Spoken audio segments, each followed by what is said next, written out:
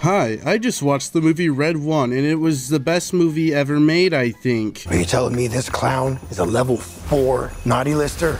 A level 4 naughty lister? Red One is right up my alley. It's another one of those fake-looking movies like If or Purple Harold, and it's a children's film because I'm a real movie critic. But Shazam 2, any good? We didn't see it. I thought it was pretty good. Red One is the product of a bunch of executives thinking, what if Christmas was like the MCU? That's the entire movie. They made an MCU-ified suit for Santa J.K. Simmons, who rides on a big sleigh jet plane, and his right-hand man elf is fucking Dwayne "The Rock" Johnson. Of course, your boyfriend's here. The trailer feels like a fake movie that would be featured in a TV show as a joke or something, but no, it's real. It's basically like that one I Think You Should Leave sketch where it's an awful, gritty detective action movie, but the punchline is that Santa Claus is playing the main character. Big fucking bullets, you fuckers! You fucking suck!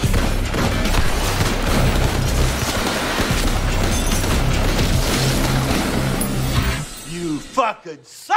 All the news about this movie was really funny. I mean, okay, just look at the cast. Come on, that's pretty funny. The Rock specifically, though, he was apparently paid like $50 million to be in this, 1/5 of the movie's entire budget, by the way. This movie that is completely flopping, by the way. Surprisingly, my theater was really full, maybe just because it was the opening weekend, but the movie's severely underperforming. It was also reported that The Rock would be hours late to the set and ruin the entire schedule, and when he did show up, he wouldn't use the bathroom for some reason, and he would just start pissing in bottles. I pee in a bottle, he said. Yeah, that happens. Insiders said Johnson opted to use water bottles over public bathrooms if he needed to go. He pees in a Voss water bottle, and his team or PA has to dispose of it. If you smell what The Rock is cooking. What the fuck is going on this set? Then it's also reported he would start giving away money on set, probably because he felt bad, but okay, what's up with the piss bottles? What's up with that? Why did he do that? During the release of the movie, The Rock randomly said that it should be seen on the biggest IMAX screen possible to truly be appreciated. With Red One, our intention was to make a movie that you can enjoy on the biggest screen possible. Legitimately, the biggest screens possible are IMAX.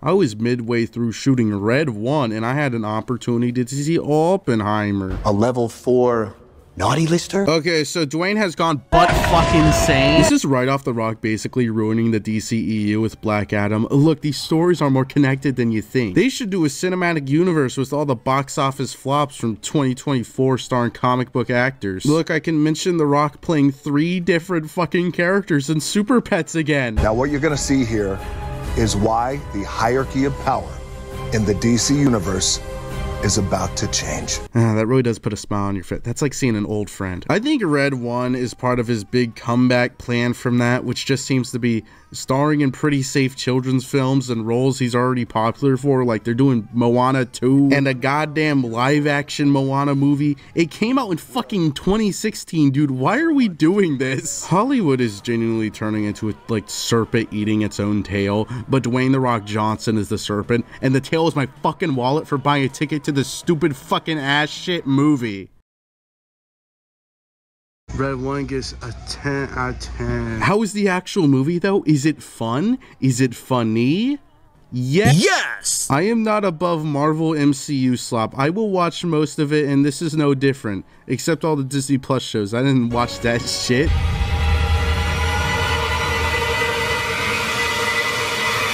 You should see me in the crowd. If you like movies where it's just like The Rock on screen and you can just turn your brain off, you're gonna have fun. Although, while I was sitting down, some bitch left a bag of popcorn in the seat, so I set my level 4 fatty lister ass down on this fucking bag of popcorn, so the movie actually gets points off for that. This movie feels like a big parody, like what if Christmas was an action movie, but it doesn't feel actually self-aware about that fact, and the only thing you get is Chris Evans going like, wait, we have to save Christmas? A level 4 naughty lister? Naughty lister? It kind of does make the movie better though. The main villains are these like shape-shifting witches, And while The Rock and Chris Evans are trying to track down a weird crypto seller pimp guy, he gets possessed by the witch, and it's kind of fucking hilarious because he's just like screaming. Then The Rock calls fucking Mrs. Claus, and she's like, I'm baking macaroons for Santa. And The Rock says, that's not her. Santa hates macaroons. The North Pole has been taken. I think the quote, the North Pole has been taken, summarizes the entire movie pretty well. The overall look of the movie is fine, I guess. It just looks like a Marvel movie, but a little more colorful, which is good.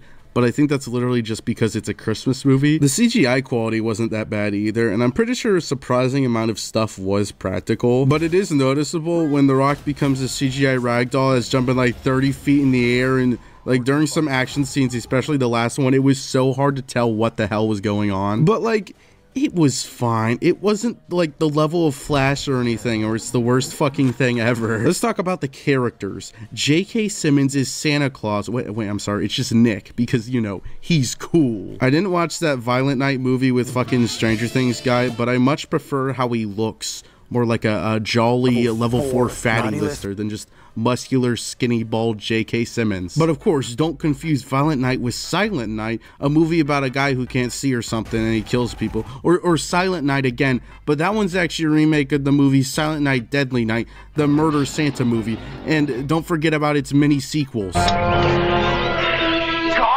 Day! Huh? No!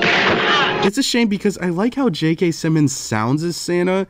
And there's a nice scene at the beginning where he wears a normal Santa suit while doing a meet and greet at a mall. And that's really Santa's only opportunity to be jolly and nice in this movie. And they don't really do anything with it. The movie has this weird obsession with making Santa badass and cool because giving presents to kids and spreading Christmas cheer is dumb and gay. But no, Santa has to lift big ass weights, beat ass, and fuck 20 hookers. Okay, that didn't happen, but you know. This scene is even weirder because the TikToker walks up and starts screaming about how Santa should take a picture with the stew crew, and it goes on for like 30 seconds and it leads to nothing. I don't know why it's there. Also, the guy doing it looks like Sky does Minecraft. That's very important. The Rock's character is just The Rock. I mean, at least he's not in the jungle this time, but it's just The Rock. I don't even remember his name. He's Santa's right-hand man, and his obsession with Santa is kind of weird. Like, they don't treat each other like friends. He's more of a loyal servant and worships Santa. It's not a very endearing dynamic. I guess it doesn't really matter because the entire movie is them trying to save Santa because he got fucking kidnapped by the Sugar Plum terrorists, and he spends the entire movie getting all his magic sucked out in a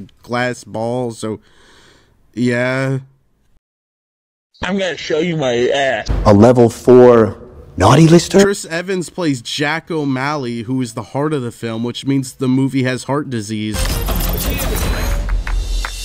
You don't have a Wonder Woman action figure, do you? I'm gonna take my roots to Bat Plus Toys somewhere to keep me comfortable. Jack is a fucking weirdo dark web hacker that's just like Billy Butcher, who's forced to work with a Christmas elf who also happens to be Dwayne The Rock Johnson. I like the scene where they start fighting these giant snowmen that have like big CGI asses, and then the people in front of us started taking pictures of the screen when the giant snow asses showed up. I don't know if that's correlated somehow. This guy's dead. Jack and The Rock could go fight Krampus, and that was pretty cool. There's one shot of a Krampus goon getting launched into a wall like a Gmod ragdoll, and it plays a very specific sound effect of a woman screaming, and it was so funny. Me and my dear friend Seatbelt bursts out laughing. That's a point to the film. I don't hate this movie, honestly. It's a little messy, but it's just like fucking stupid. And I kind of like fucking stupid movies. It's probably just failing this hard because audiences are so sick of the same actors, the same comedy, the same looking movies. Also, the trope of let's make a Christmas movie but badass is so overdone at this point. Even with movies I'd call good with this trope, it just completely undermines what Santa is and how he would act. This Santa would not give a fuck about the kids. Yes, my main criticism is the movie isn't jolly enough. That's how I'm gonna end my review. Merry Christmas in November because they decided to release a Christmas movie in November. Fuck you, I gotta go piss in a bottle.